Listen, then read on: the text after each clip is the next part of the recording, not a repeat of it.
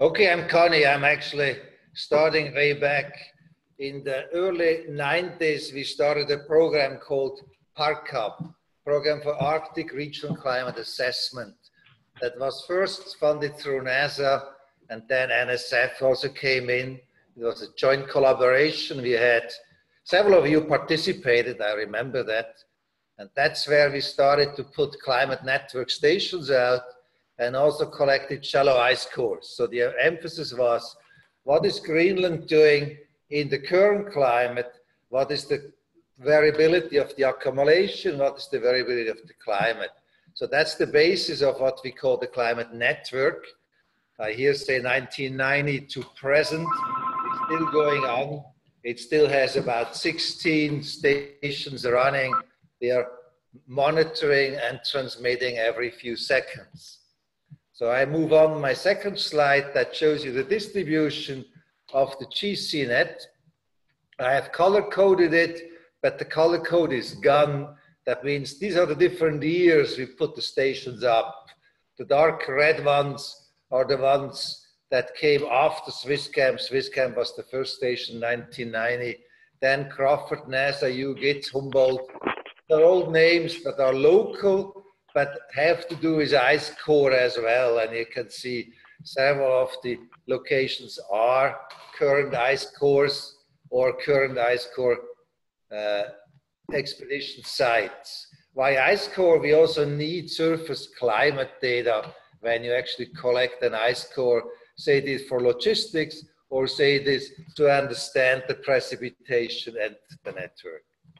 What you see on the right side on the graph, this is the different stations, Swisscam, in different situations, 1990, 97, 2007. 1990 was actually a cold year. It started pretty cold. I showed that in the temperature record.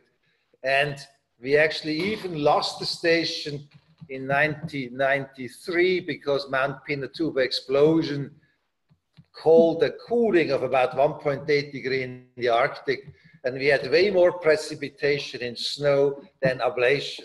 Swisscam is built at the ELA, equilibrium line altitude, the place where accumulation melts away during the summer. Station's supposed to be always at the same elevation.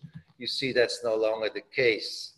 You see the funding agencies, NASA, NSF, also lately, Swiss government, because I moved back about 7 years ago, but most of the funding came from the first two, NASA and NSF.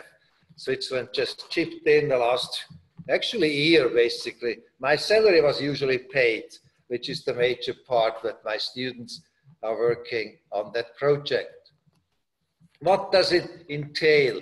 It's a very simple automatic weather station, was developed in 1990, is still going very strong. It's a vertical mast of about 8 meters that has 2 levels. We measure all the parameters at 2 levels, wind temperature, humidity, wind direction, pressure, and radiation net.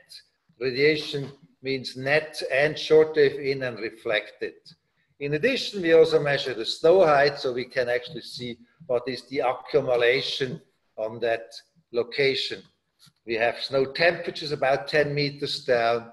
All data are logged every 15 seconds, and they are averaged over 1 hour and set by satellite transmission via the antenna on the top. If it's north of 75 degrees, that's an Argos satellite, or via a geostationary satellite, so it's a directional antenna below 75 north. Every hour, data is sent to satellite, and you will see, you can see on the hour the data directly on our website. We currently have 16 stations. I say currently, we had once 18. We have reduced the network because some of the automatic station data were highly correlated, so we could reduce some of the locations. It's quite expensive to maintain such a network.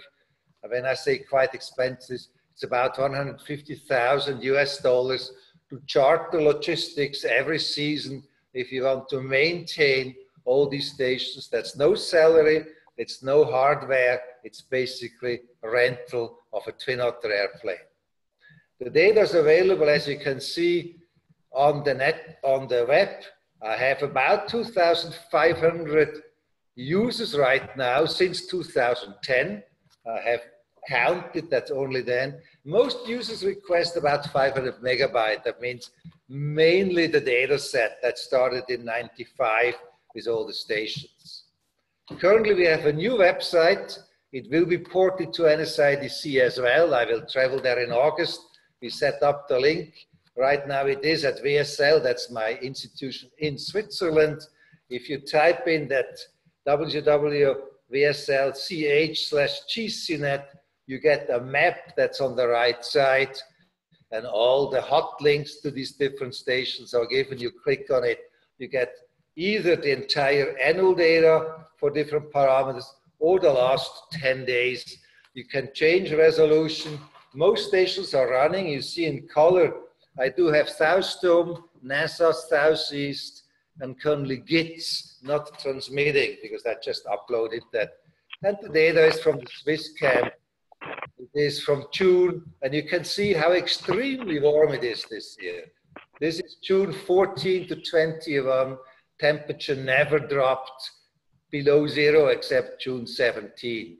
We actually were at Swiss camp at the beginning of May, and we had melting temperatures in the same temperature range. So we had melting already beginning of May, which is extraordinary. We never had in the last 30 years. And we actually had to be evacuated by helicopters because crevasses opened up underneath our tents. It was extreme warming. You just interrupt me if you have questions. I have no problem with interruption. Otherwise, wait to the end. I show here the record from 1990 to present for the mean annual temperature for Swiss camp. So at that location, 1,100 meters above sea level, which has moved 2.5 kilometers over the time period towards the coast. It's 30 centimeters per day. In the summer, it goes to 60 or 90. But this is corrected for the elevation. We have very little elevation change in 2.5 kilometers. So basically 0.8 degree per decade warming since we started the measurement. You can see very well the very cold period, early 1990, Pinatubo. If I take this data out from the very beginning, we still have a very similar increase in temperature. Variability is understood. This is the NOA, the fluctuations or the Arctic oscillation, and we have a very strong increase, about 2.2 degrees over a cold, icy surface. This is not over rock, this is over ice. We can look at other data, like the mean surface temperature now, given for the month on the left side. The vertical axis are the months 2 to 12, and then the year. And you can basically see we get the melt period. The middle of the summer, temperatures above zero, and now 2012 is still the record where we had +2 degrees on a monthly average. But when we just look at the temperature, temperature is only the response. What is actually more important is, why do we have this? And here you see the albedo, same area, Swiss camp, 1993 to present. We started the radiation 1993, and you can see the bull eyes, 2007, 2010. The albedo was way below the snow. This is actually standing water on ice or bare ice. And that's where you can see once you reach an albedo of 0.5, 50% of your energy is absorbed and used for warming. That means mainly for melting ice. And I will get back to the mass balance at that one location, which is quite interesting. Net radiation is basically the signal. The long wave radiation has no trend. I looked many times at the long wave, so cloudiness is not affecting our energy balance at Swiss camp. And you again see a very strong positive net radiation during the summer. In winter, obviously, we have negative. We lose energy by the long wave radiation. And the summer has up to 50 watts per square meter. I even put in my abstract 60 watts because if you analyze the data, we have plus 60 watts at the ELA in 2009, 10, and 11. Let's look at the mass balance, which is an indirect understanding of where the energy is going. This is a cumulative curve from 1990 to present, what the surface is doing. Surface means if we are around zero, means whatever snow that falls during the spring and winter time melts away in the summer. This was true up to about 2002. You can see we are basically in balance. We have a little bit of variability, maybe half a meter of snow or ice. The snow is actually given in the red curve. And after 2002, you can see how it's going down. And we lost at Swiss camp over that period, 2002 to basically 2014, about 11 or 12 meters of ice. Now you can visualize that easily with our station. You can see in 2010, the major part of the front of our station collapsed because the station is built on very deep iron rods into the ice. What actually collapsed was pretty sad. That was our sauna. No more clean scientists anymore after that happening. But we were able to build it up, same station again, new drilling. But we didn't know that we are on that slippery slope, and you can see how many meters were lost of ice at what was formerly the ELA. And within 2 years, the entire station collapsed. So there was no meaning of putting it on the same platform. We rebuilt the station the same year. This is a new snow surface. It's a big wooden platform, and we have wooden pillars going into the ice, I think 24. They're all about 12 meters deep. And we were quite sure now we are safe. We can actually continue our research. We came back next season. This is 2 meters ice loss in one season. And you can even see we have a swimming pool, unfortunately only 0 degrees, but there is quite a change. Interesting to note, before I show you the next one, if you look at the right side, 2016, 17, 18, we are actually tempering out. We didn't lose the amount of ice we lost before.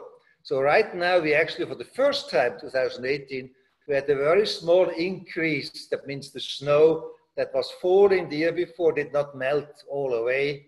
The reason for it is we had usually around, I think, 1 meter of snow is the average. 2018, we had 2 meters of precipitation.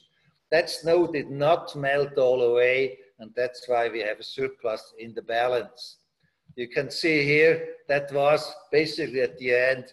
It's also the location where Al Gore came up to visit, and we finished The Inconvenient Sequence, his movie, at Swiss camp with all the insight about the melt. Let's move to other places, because I also heard where during the introduction, some of you are interested in radiation, and that's quite convenient because we run the baseline surface radiation network at Summit since 2000.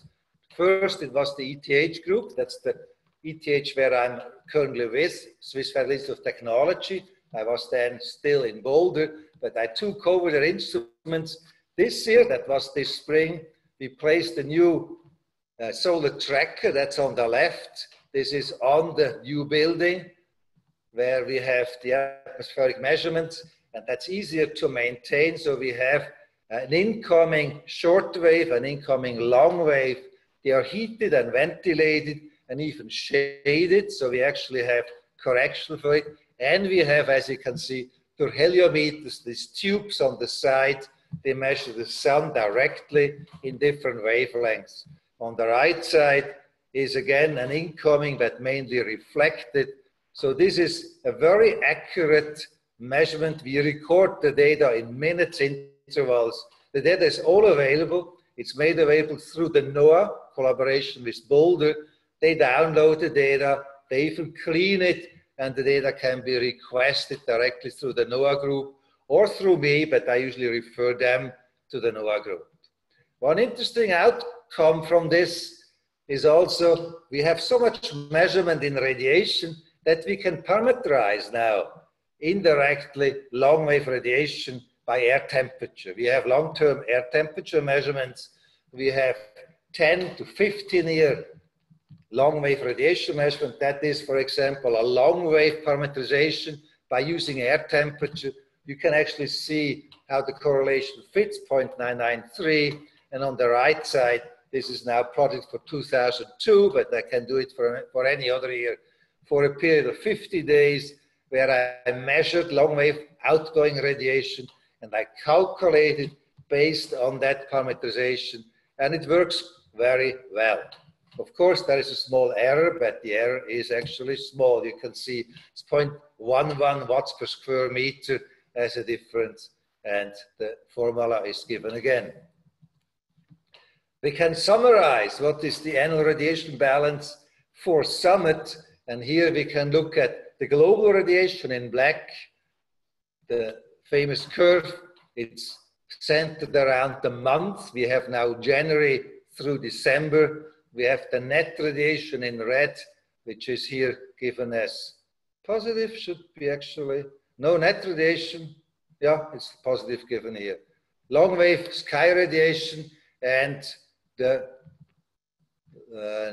long wave out radiation. I'm puzzled because I always thought net radiation should be actually the green one. I think there's a misspelling. We have net radiation should be positive during the summer months, negative in the winter. So I apologize, green and red is reversed. You can see that here, the monthly summary again, so we can actually see how much effective shortwave radiation, how much effective long wave, and the net radiation is actually the total. We have a surplus of 140 megajoules per square meter in the summer months. We know, because we measured with turbulent instruments as well, eddy correlation, that we have an instability at Summit during the summer months, which is strange because usually you have a very cold surface, meteorological or microclimatological, you would not expect to have particles rising, but we do have, and that's shown in that net radiation balance. The summary is given here. It was confirmed with some of the eddy correlation. We published that in the early 2005. Nicholas Cullen did his PhD on that topic. Connie, can I ask a question? Oh, of course you can. On the slide, there seems to be 11 months. Which one month is missing? 11 months, which one? 1 through 12.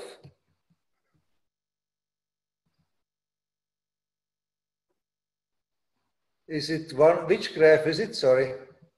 Oh, so it's the value is centered on the number. Yes. Okay. Sorry. Yeah. There are different ways to do it. You're correct. Yeah. No months missing, Andreas. This is an interesting one because you all remember 2012. We had melt all the way to the summit. And the question was, how can that be?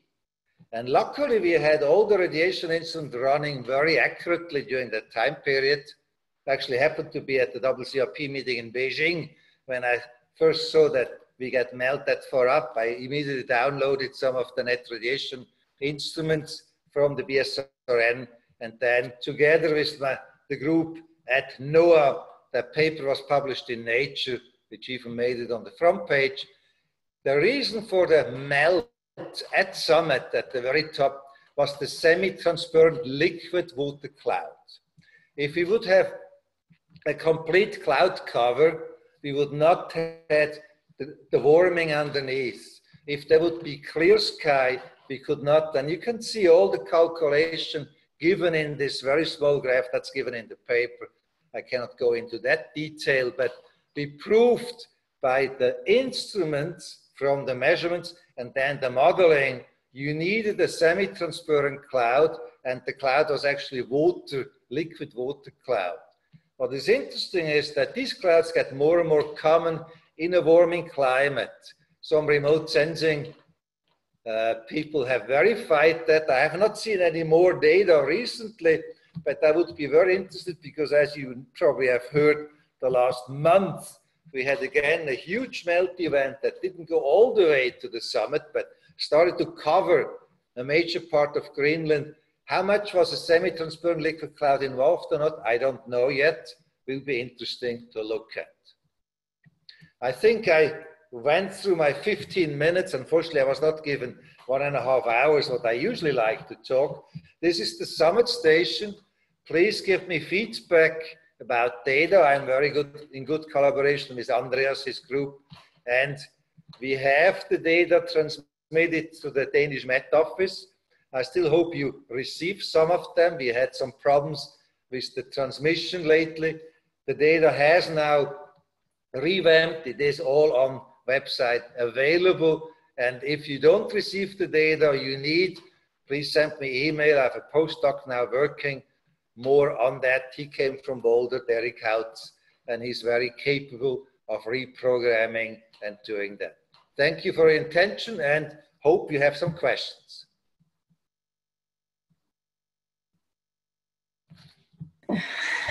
Who is on mute? I can't hear you. Great, thank you so much, Connie. That was excellent. As Connie says, I'll open up the floor for questions briefly, and then maybe we can, any quick ones specific to Connie, and then we can have Ruth and have a larger discussion afterwards. So Joe, I've got a question. Connie, thanks for the nice presentation. I was interested to see that the 2012 event, the albedo at the surface actually seemed to be quite high for that year. And I wonder, given that there was this warming and melt event, what other factors were in play to keep the albedo from dropping that year? Was that at Swiss Camp or at Summit? Well, I guess it was at Swiss Camp that you were showing. Okay, Swiss Camp, of course, it all depends what kind of a snow you have. And Swiss Camp 2012, I just look it up on my phone because I have my presentation here as well. And it is true, it was in the order of 0.7 or even higher. That means we actually had probably a snowfall in between. And if you have only a trace of snow, as you know, it takes maybe a few days for the snow to actually start melting because it's such a strong reflection. That was the main problem when Walid Abdaladi did his PhD at Swiss Camp, and he wanted to measure the snow wetness. And unfortunately, the year he started his measurements, it only snowed.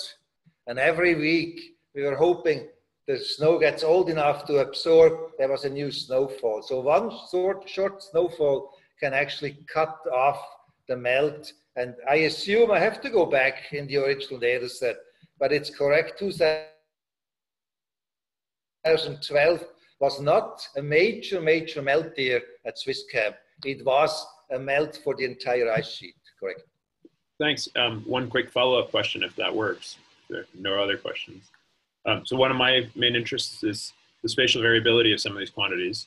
And I wonder to what extent there have been efforts to map this at some of the sites that you've been making measurements at in terms of how representative the single albedo measurement would be at Swiss Camp or at Summit or other places relative to, let's say, a square kilometer or so around the camp. Actually, we did that. I had in the early days, 1990 to 95, I made several multi-kilometer long profiles with radiometers where I put them on gimbals, so they were actually looking straight down to look at the spatial variability. That was not that great. What was bigger was actually the problem with the surface roughness. And the roughness had a very strong effect on the albedo, since you have this somehow shading. It's not different snow melt types, because since it is so homogeneously flat, elevation over 20 kilometers is about 15 meters. So you don't have really a gradient, but the variability on the surface is quite large. And you can see that during the time when you are in spring, when we have the blowing snow. As soon as we have blowing snow, you change the surface and the albedo changes immediately. And some areas have no snow depositions, others have. We just started a snow drifting project this year But as it is, there was no snowdrift. It was too warm. We wanted to find out what causes the saltation of the snow over short distance and how long does it take to evaporate the snow crystals. So some of it has to do with the physical turnover of the snow into water vapor redeposition, but mainly the surface roughness is one of the major parameters, yes. Great, thank you. Great, thanks. Any other quick questions for Connie? If not, let's move on to Ruth Mottram, and then we can have a combined discussion afterward. Ruth, would you like to go ahead? Okay, let me just share my screen. Let's see. You can see at the end. Can you see my screen okay? Not yet? Not yet. Oh, hang on, I need to press it. There we go. All right. Yeah, now Okay. we see it. Good. So let me press that one. Good. So I'm going to talk quite a lot about models. So thank you very much, Connie, for a really nice introduction, because I'm also going to talk a little bit about the data that you've been collecting for such a long time now. And I'm going to show a lot of stuff from other colleagues who are also working with HARMONIE. I want to set a little bit of context, first of all. So DMI is the National Weather Service for Denmark, Greenland, and the Faroes, and we also provide a lot of data for shipping.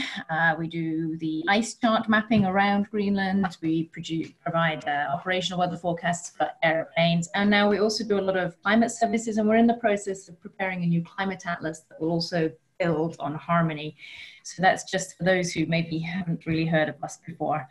And then just to set it a little bit in context, we run quite a large sort of range of different models at DMI. I'm not going to talk about all of these, but we go from the full global scale. We're one of the members of the EC Earth Consortium. We run permafrost models, ice sheet models. We're very focused on Arctic climate.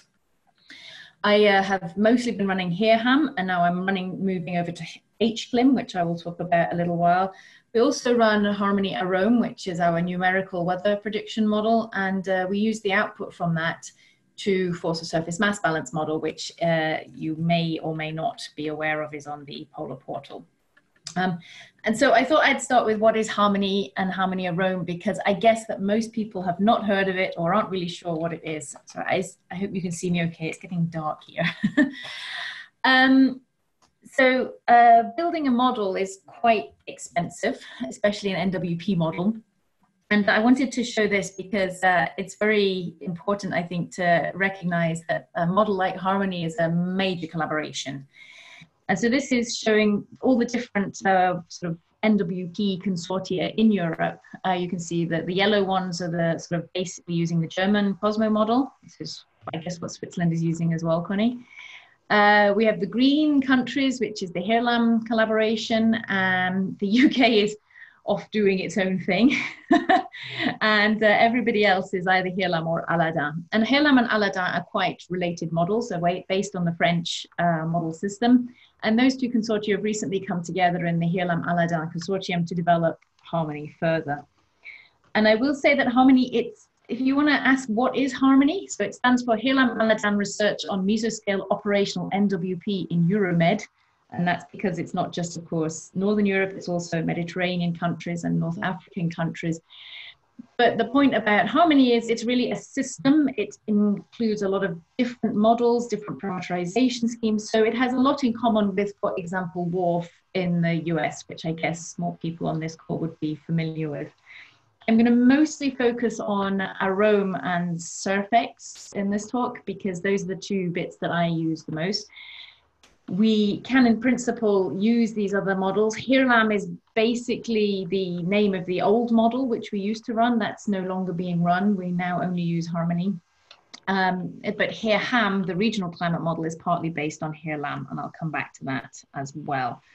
SURFX and Arome, which are the sort of two core models I'm going to talk about, they're both from Météo France and developed there, and now also being developed in the other HARLAM Aladdin countries. So at DMI, we run HARMONIE around for these two main domains. COMEPS is a large 25-member ensemble that is run constantly to provide particular severe weather warnings, especially at this time of year. We often have cloud bursts, and so COMEPS was developed at DMI to provide early warning of these kind of things. And then IGB is the one that I'll talk about most. And so IGB is a shared domain with the Icelandic Met Office. Our supercomputer actually sits in Iceland.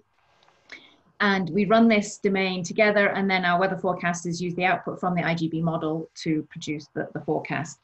And it's the IGB model that we use, the output from the IGB model, I should say, that we use to provide surface mass balance on the portal. We don't just run IGB for the whole of Greenland. This is some operational domains. We have the blue ones here on the left. These are, this is showing a wind event, a Pitarak event in Tasiilaq. And so we run an operational 750 meter resolution model over these subdomains within the IGB domain. The blue ones are run operationally as standard. The green ones are run when the weather forecasters think that there's a risk of a Pitarak happening. So they're sort of run on demand as opposed to being run all the time.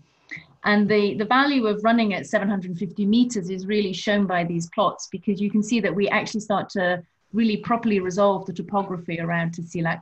When we went down to 2.5 kilometers from 5 kilometers for the weather forecasting model, we found that we were getting better Pitaraks in Tasiilaq, but we were also getting a lot of false positives. And so the decision was made to go down to this very high resolution. And you can see that here.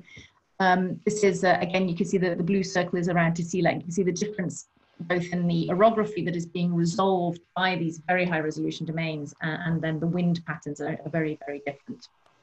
So that's kind of an interesting thing that is giving really nice results now.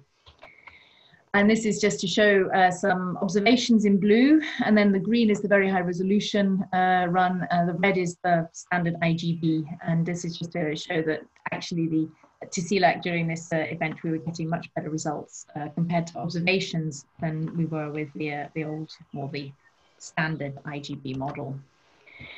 So as I have alluded to, we output the data from the IGB model domain. We run it through a surface mass balance model, and we produce a daily updated surface mass balance. This is yesterday. And you can see that actually we've been negative, negative, negative all the way down, but today it's gone positive, and that's not because melting has decreased. As you can see, our melt extent is still pretty broad, but we've had some snowfall events which have been counterbalancing that. And so one of the challenges I often face is explaining the difference between melting and surface mass balance. Our surface mass balance is run offline. It's got 60 layers. It goes down to 100 meters. It includes all the refreezing and meltwater retention parameterizations. So obviously, you're evaluating how well these kind of models are doing is quite challenging. And we are in the process of running a RETMIP, which is a model into comparison, looking at retention parameterizations. And this is the accumulated anomaly. So our season runs from the 1st of September to 31st of August. And you can see here that the season up to now has been a pretty dry winter, relatively low snowfall, except for the southeast of Greenland, where there has been quite a lot of snow, actually more snow than normal. And then the early melt, which we have also seen in the model. I was very happy to hear that our model is not completely off, Connie. Has actually also had an impact on this sort of accumulated anomaly over the ice sheet. So our regional climate and surface mass balance model is based on the HARM model, which was originally derived in the dynamics from HARM 8 and then the ECHM 5 global model. And this has been our workhorse for many years. We run it as a standard at 5 kilometer horizontal resolution. It has a full surface energy balance model. It has all these kind of processes that go on in the snowpack.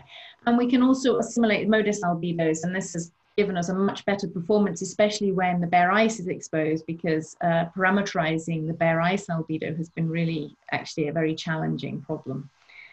And we're still not quite there. And all the output is available to download if anybody's looking for it.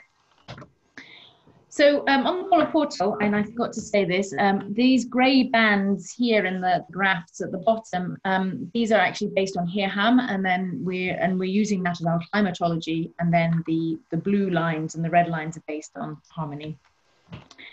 We wanted to know a little bit about, are these two models comparable? Because it is a bit difficult where you're taking out one model and then you're comparing it with another model, which is similar but not quite the same. And so I had a student look at the difference between HARMONIE and HARMONIE for 2017, which happened to be a year we had an overlapping period for.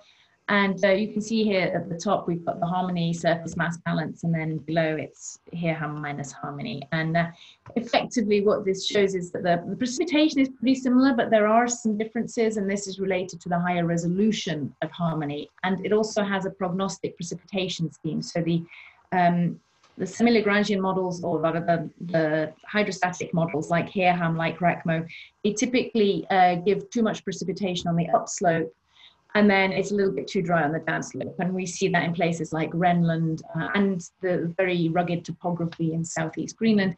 This problem we get over a little bit with HARMONIE because it has this prognostic precipitation scheme and these very advanced microphysics in the clouds, which typically help. We have a little bit more to go through. So HARMONIE also has a little bit more melting than HARMONIE, and that's because we had to do a fix to the surface scheme of the HARMONIE. The HARMONIE model uses the surface physics, but it doesn't have glacier ice implemented in it yet. That's coming. I'm going to speed up a little bit because I can see that time is moving on.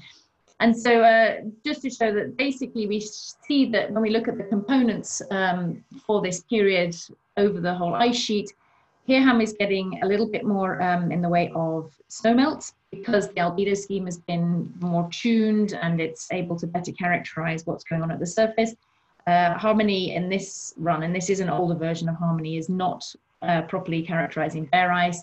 We've improved it since then, and so we will repeat this comparison soon.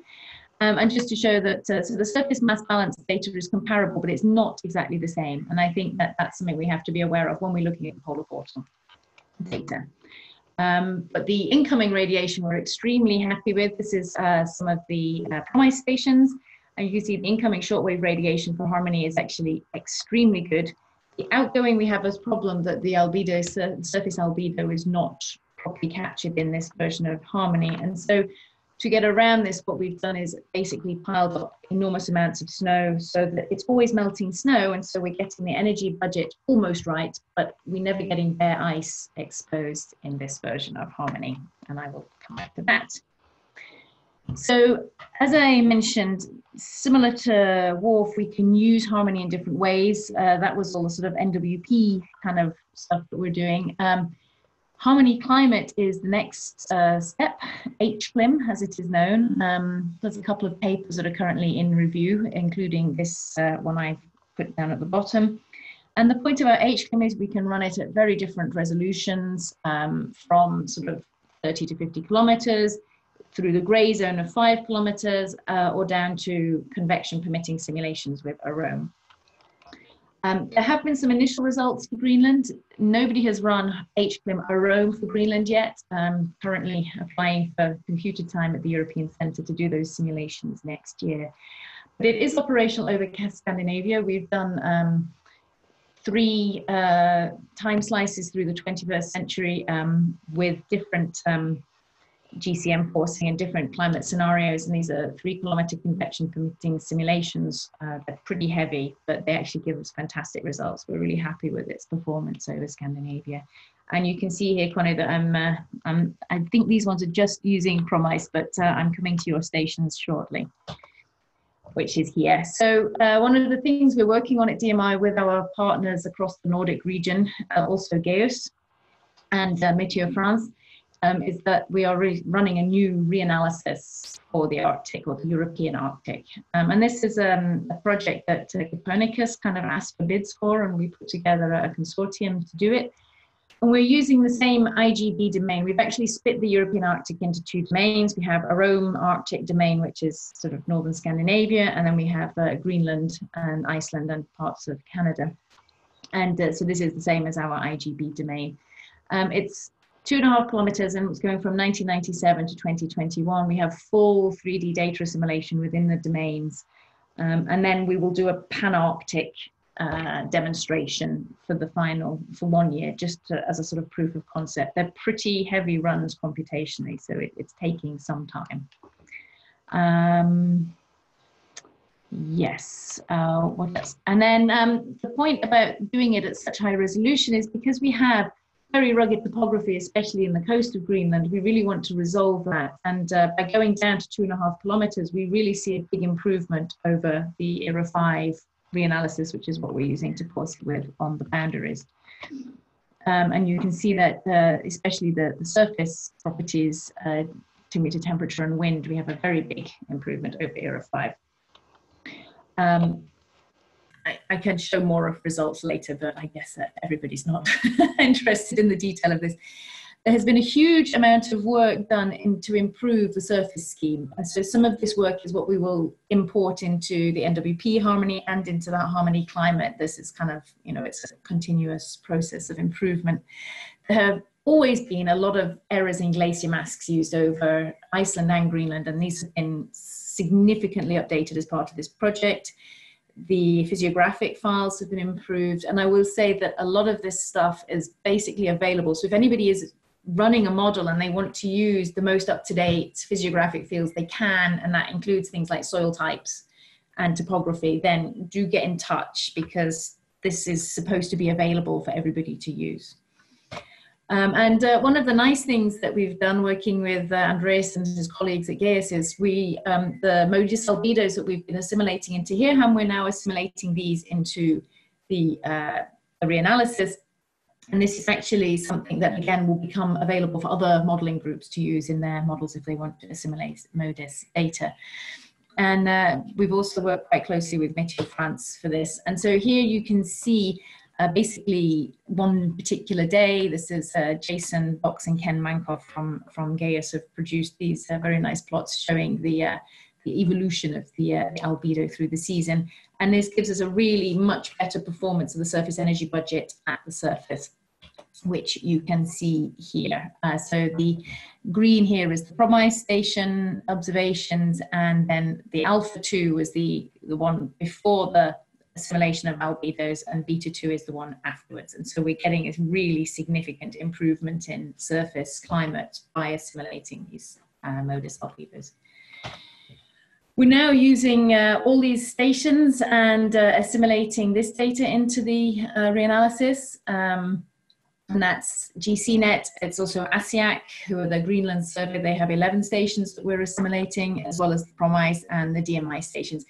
And I think the plot on the left here is quite interesting, because you can see that Iceland is very densely covered with weather stations and Greenland really isn't. So this is one of the challenges of getting good model results for Greenland, is we don't have the data to assimilate into it. So this is, I think, my last slide, and this is just to show that we're getting a really significant improvement. This is the 2 meter temperature error, the standard deviation is improved, and the bias is also improved when we compare with observations. And I'm going to stop there. So that was a very quick tour of HARMONIE. Great, thank you so much, Ruth. That was excellent. I've got several questions, but first I'd like to open it up to the audience for questions. Anyone have a pressing one that they'd like to pose for Ruth? This is Thijs. I'm wondering whether any of these activities are specifically geared towards activities related to the year of polar prediction. I'm sorry if I missed that along the way, but I don't know if there are any evaluation activities connected to the year of polar prediction specifically. That's a good question. I don't know, actually. I know that some DMI projects are connected to the year of polar prediction. I'm not sure if any of these specifically are. The CARA reanalysis really came out of the European Commission and Copernicus saying that they wanted to have an Arctic reanalysis. And when we first put the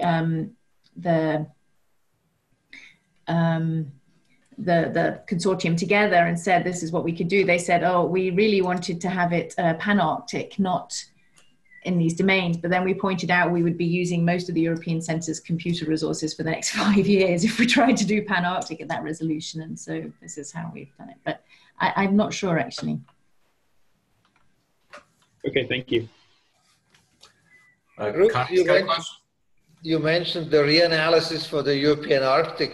At what resolution are you doing the reanalysis? It's at 2.5 kilometers. Okay. And there is a question from the Zoom group. Is HARMONIE a hydrostatic model, was the question? No, it's non-hydrostatic. Okay. And that's why we can go down to very high resolutions. Ruth, I have a question, a couple of questions about sort of topography related. When you were comparing the improvement of HARMONIE versus HIRAM, you were mentioning that having better topography helped, especially in the southeast of Greenland, which makes a lot of sense. But then the differences, some of the differences seem to be largest in the northeast, like in the Zacharias 79 North region. There is topography there, but I didn't. What's the physical rationale for those differences there? Yeah, so I think that this is related to the surface scheme in HARMONIE. So that particular version of HARMONIE doesn't have bare ice albedos. So what we do, so when we first, I did put it in, but I took it out because I had too many slides anyway. When we first started running HARMONIE over the ice sheet, it was just for the weather forecast, and they weren't at all interested in the ice sheet. And so we were getting really weird features like convection cells over the ice sheet and winds going completely wrong. And it turned out that once the snow had melted off, the model saw tarmac. Just, I don't really know why, but that was the default surface setting. And so to get over that, we had to introduce various fixes. We allowed the surface to melt properly and to keep melting. And then we also effectively changed the surface scheme. So we pile tons of snow on at the start of every season, and then it just melts the snow. So it never actually sees bare glacier ice. Whereas HIRAM has a bare glacier ice albedo scheme in it. And so the big difference in the northern part of Greenland is basically the albedo schemes. And that's why this is something that we really need to develop properly in SurfX that we apply into the HARMONIE system rather than just running with what we have. And that's what I'll be working on for the rest of this year, basically. Okay, cool. And if I can follow up on that, thank you for that answer. That helps a lot. Trying to connect back to one of the things that Connie mentioned towards the end that, and I'm paraphrasing here, that in terms of understanding surface melting effects, the roughness, the small scale roughness of the surface seemed to be, of comparable importance to the albedo at times. And yes, I absolutely agree.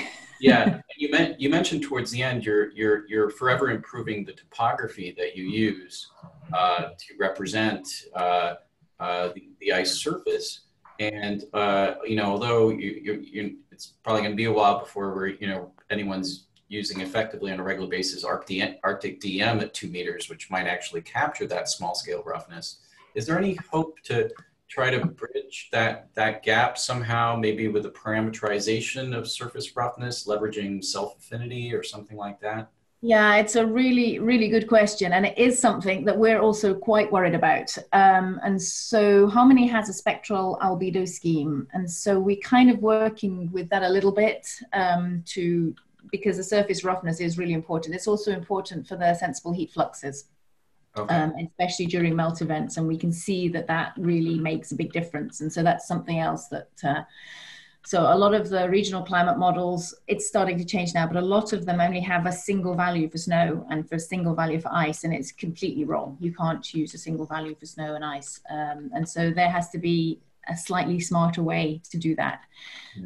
So there's things that we're starting to try and parameterize in a meaningful way, but I would say it's still quite a lot of work in progress. But that's why it's nice that we have so many observations from places like Summit Station and from the PROMISE network and having these kind of gradients along the ice sheet surface, having the accumulation zone and the ablation zone is really important. Yeah, I totally agree. Yeah. Anyone else? Questions? Andreas? Yeah. Ruth, thank you for your nice presentation. I was wondering from the observational network side, which observations are currently lacking from us? What would be most helpful for your work? to add to our stations? That's a really good question, actually. Yeah, I think I'm hoping. to an extent, what's missing is the spatial variability. So Connie mentioned that some of the stations correlate really well with each other, and so you can take them out. And this is something that DMI has been doing. We've been taking stations out because it's too expensive to maintain them all. But if you look at places like the southeast of Greenland, those are places where there's enormous spatial variability. We have almost no observations. So that's one thing. And the other thing is precipitation. And I know that precipitation is really tough. I think I showed this, maybe, I don't know if I can go back here. Yeah, so in this slide here where you can see Iceland is covered in observations, and a lot of those have precipitation measurements. Greenland has 7 functioning precipitation gauges. And even then, we know that precipitation gauges don't work very well.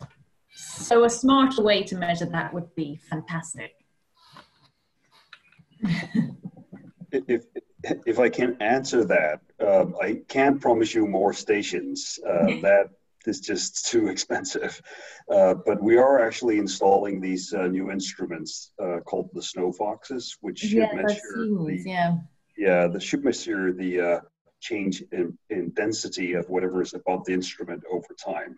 So that's a huge improvement in terms of measuring snowfall and the snow water equivalent. They're expensive instruments, so we only have 6 of them so far, but that's improving. Almost doubling the precipitation observations that way. Yeah. I can add to that one too. At Summit Station, I have an upward-looking radar that measures continuously now for 3 years, and we do actually know not only the amount of snow, but also the density and structure. We had the same instrument running for the last 2 years at Swiss Camp inverted, so we looked down. So until we had melt, we have quite a lot of information. And Achim from Germany has one at Die2. So there are 3 snow radars. And they could be added. I mean, we are publishing papers that are coming now out. We are just putting them through our internal revision. There is some data coming from time series of accumulation at one point. I know you want spatial variability, but I think you have to be happy to have 1 point quite accurate. No, I agree. And actually, we're using Achim's data from Die2 in our retention MIP. Okay. And it's really, I think it's really valuable. But one of the nice things about HARMONIE is that we can run it as a single column version, and we can also run it in nested subdomains. And so one of the things I'm applying for computer time for the European Centre is not just to run the whole of Greenland and to do climate simulations with them, but also to do these kind of process studies at places like Summit where the observations are really good. Because one of the things that I really want to look at is cloud microphysics. And we know that, so HARMONIE also has the microphysics scheme out of IFS, which is the European Centre's model. So you can choose which schemes you switch on and that kind of thing. So it makes it a really powerful tool for trying to get what's going on at the surface energy budget level, as well as in the atmosphere. In addition to that, we actually developed an L-band radar with my group. They are airspace engineers. We tested that one in Switzerland and this year in Greenland, and we actually get the water content and density structure. And we put now a small L-band radar antenna on a big drone that will be flown this year in Switzerland, next year in Greenland. So I hope to give you actually some spatial variability of accumulation directly from the L-band. That's a newer device we are developing. That sounds very exciting. And I have 2 postdocs working on it. It's very promising. We're submitting a paper on that one as well. That sounds really promising. Cool. And I have a question for Ruth, if possible. Is there any parameterization of snowdrift in the new surface scheme in SURFX? Because I guess it will be important when comparing to surface measurements that monitor surface accumulation and not directly snowfall. That's a good question. I didn't really go into this detail, but so because we have SURFX in the model, SURFX has different ways of dealing with the surface scheme. And so at the moment, what we're doing is just outputting it and running it through our own surface mass balance model. but it also includes crocus, for example, the French snowpack model, and it has been massively updated. So the HCLIM variant, the climate variant that I'm mostly working with now, is a sort of hybrid. It doesn't have all of the SURFX physics in it yet, but it will do. And I think that there is some wind distribution of snow. There's certainly wind compaction and sublimation in there. I'm not quite sure if it also has redistribution of snow yet, but it's something that we could definitely look at putting in.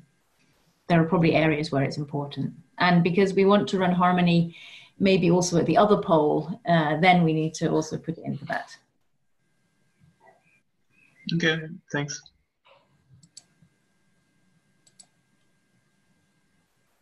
Oh, we've got another question from Tree. Does HARMONIE, the model I presume, include blowing snow, sublimation as well as erosion?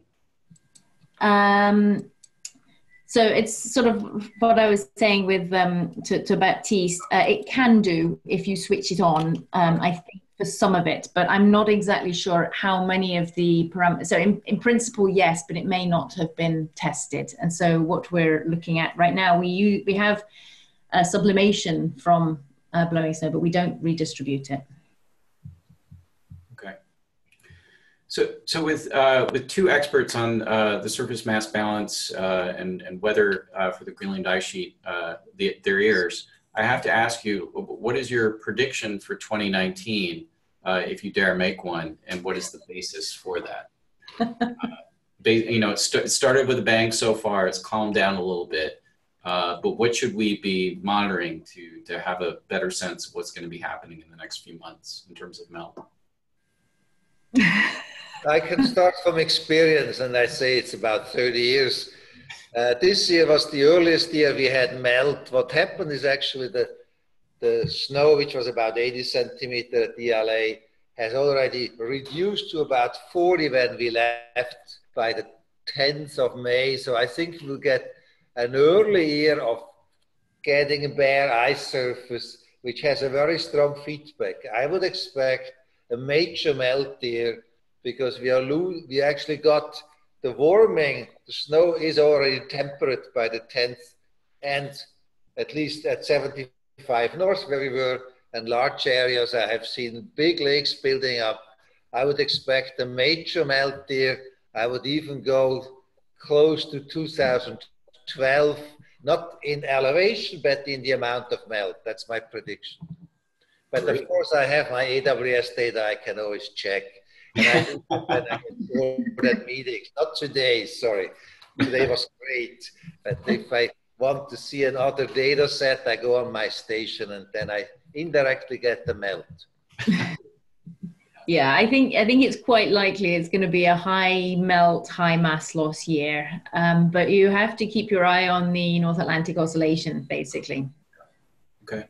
So if that shifts suddenly and the rest of the summer is relatively cool and there's lots of fresh snow, then that won't, you know, it's the old quote that prediction is hard, especially about the future. But yeah, I mean, the preconditioning is there. And actually, so we have a sort of threshold. We say 3 days with more than 5% of the ice sheet melting, it's the start of the melt season. This was the second earliest start to the melt season after this really freak event we had in 2016 when we had a lot of melt like a few days earlier in April. So, yeah. Okay, yeah, and it seems like with all the snow the Southeast got early on, which Icebridge remembers because it was quite hard to get out there, that maybe the Southeast might not lose a lot this year. Well, I think you have to be a bit careful about the Southeast, because it's true that the Southeast did get a lot of snow, but lower down on the glaciers. Is that what you're going to say, Andreas? Okay. Lower down on the glaciers, you can see big red spots. So not all of the precipitation that fell as snow. So, if I can add something here. I was actually on the ice sheet in Southeast on those red spots in late April on a dog sled, and we had rain for 3 consecutive days on the ice sheet at 1,000 meters elevation.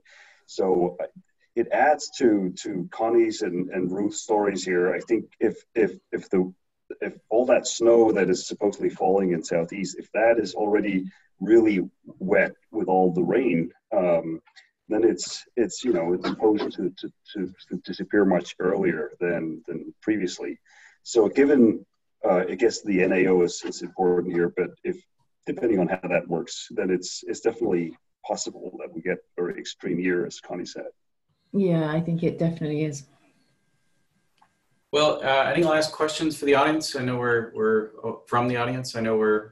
I can see that Twyla has a question on chat. Oh, yeah.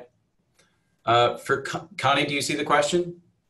Oh yeah, is there a sense of the future longevity from measurements at SwissCap? Okay, man, that is a hard one, because since NSF pulled me out a week early, I actually got a promise from NSF, and I know some FNS folks are listening in here. We need a high resolution satellite map of all the crevasses around SwissCap, because we need to make sure it is safe. We are usually mountaineers, and next year I only take mountaineers to the camp. No photographers, no journalists, hard rock climbers only. So we can manage all these small crevasses that are only 1 meter across. Longevity of SwissCap, no, I think it will fall down. It needs to be rebuilt, and it should be rebuilt higher up, about 45 kilometers from the current location. Great. Well, that was a pretty definitive answer. Thank you, Connie. Great. All right. Well, shall we wrap it up, Meredith? Sounds like a good plan. Yeah, I know it's quite late for our speakers over in Europe, and we do really appreciate you taking the time, and at such an unusual time of day for you to present what you've been up to, and that was fantastic. Caitlin or anyone else from the modeling team want to add anything? No, I'll just echo, Joe, what you just said, which is that I really appreciate the opportunity, and thanks both to you, Connie and Ruth, for taking the time out of your evening to put together such a nice synthesis of both observations and modeling.